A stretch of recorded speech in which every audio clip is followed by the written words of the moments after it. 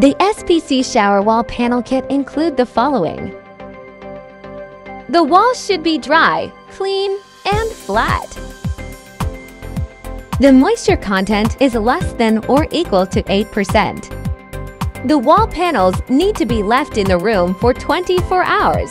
Maintain at 15 to 25 degrees Celsius.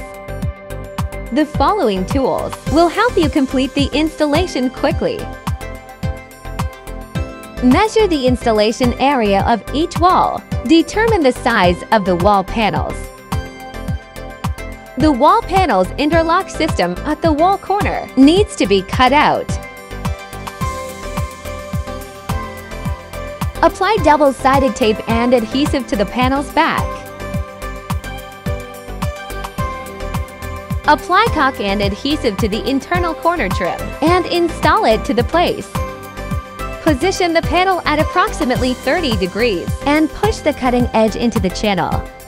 Then carefully push the panel onto the back wall. Measure cutout locations for plumbing fixtures and mark them on the back of the panel.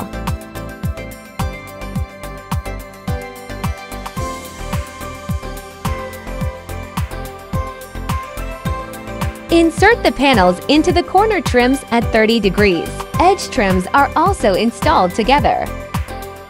Properly caulk around the SPC shower wall panel to ensure a secure fit and finish.